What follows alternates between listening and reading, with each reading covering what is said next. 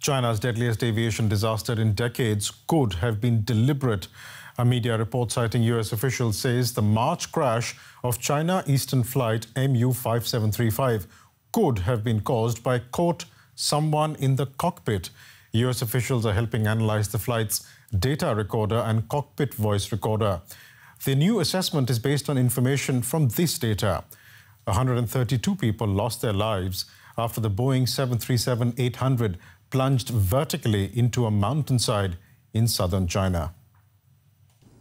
This video, unverified but widely shared on social media, allegedly shows the final moments of flight MU-5735 on March 21st. Soon afterward, crews began retrieving the debris, each piece a potential clue into what caused the deadly disaster. Now there are indications that the crash might have been deliberate. Data from the black box reportedly shows someone had sent the plane into a fatal nosedive. This, according to the Wall Street Journal, which cited people familiar with the preliminary assessment of US officials. The US took part in the investigation since the aircraft was manufactured there. The Boeing 737-800 from China Eastern Airline was on its way to the southern city of Guangzhou when it suddenly plunged into a mountainside. None of the 132 people on board survived. Both the US and China say they've received no information from the other side on their respective investigation results so far. Although Beijing says it's doing its part to share data and will keep doing so.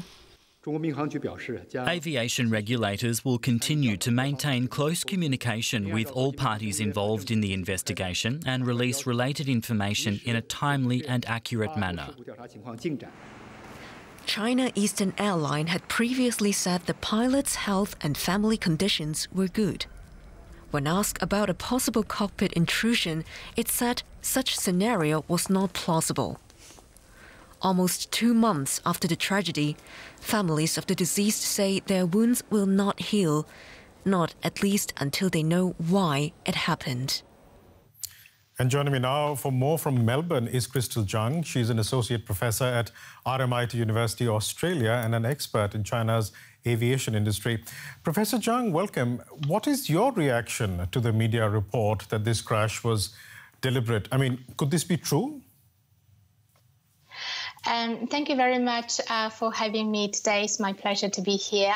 My first reaction is that it's very surprisingly pleasant in terms of how speedy it is to restore and analyze the data from the damaged black boxes, because as we know from the previous reports and also from the information available, that the 2 black boxes actually were severely damaged, and then they were transported to America for data restoration and data analysis. So that really means it's less than 2 months' time the data was able to be restored and to be analyzed, and some information apparently was available for further investigation and further analysis. So I think from that perspective, it's really very, very effective investigation process.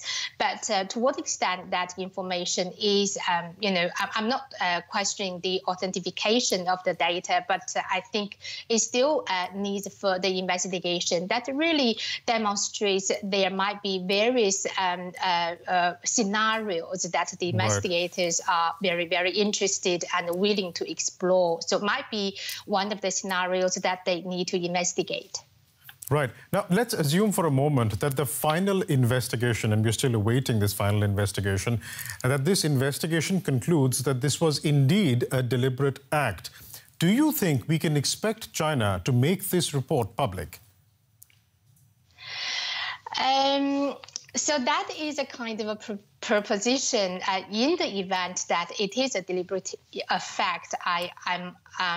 I'm confident that the investigator and also the authority, CAAC as a regulator, and also safety investigation authorization will be very honest and honor the fact. But if there are other contributing factors, and also as we know that when something contributes to the air crash, perhaps it is not just one single factor that will contribute to the air crash. Perhaps there are more than one contributing factors, so that we need to take a holistic and systemic approach to that. Now, China has had a relatively good safety record, air safety record in the past decade, particularly. I mean, can you talk to us a bit about the standards of air safety employed in China to make sure that aircraft are safe to fly? Yes, absolutely. I think as we know that in the past 14 years, perhaps China has maintained a very high safety record in terms of there is no fatal crash. And the latest one, besides this one, was 1994, and that was the aircraft crashed in a very northeastern city in China.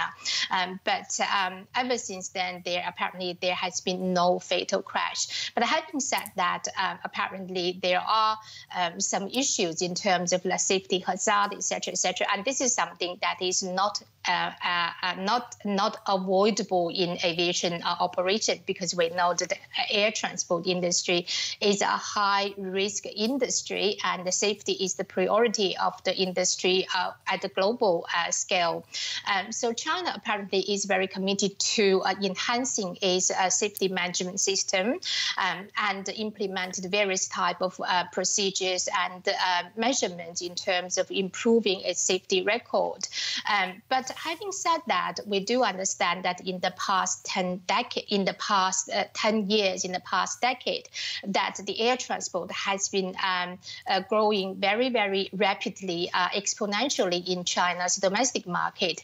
And the Chinese authority, they recognize that there are variations in terms of the development and the growth of the air transport industry. For example, the eastern airports along the eastern coast, so that is rapidly developing. But the central and the western part is also experiencing rapid growth. But then the traffic is really shifting from the east to the west. But in terms of the infrastructure, etc., western and the central parts of China is not as advanced or as to the extent as those in the eastern part. So that actually gives a significant kind of a pressure in terms of the safety management. So from the industry's perspective, apparently, this kind of a tension has been existing for quite some time. Either you are satisfying the air travel demand, from the public, or you maintain the very high safety record. So the industry apparently has been very committed to maintaining the very high safety record, but apparently something has happened very recently. We'll have to leave it there for the time being, but thank you so much for that insight into China's aviation industry. Crystal Zhang from the RMIT University in Australia. Thank you so much. My pleasure. Thank you.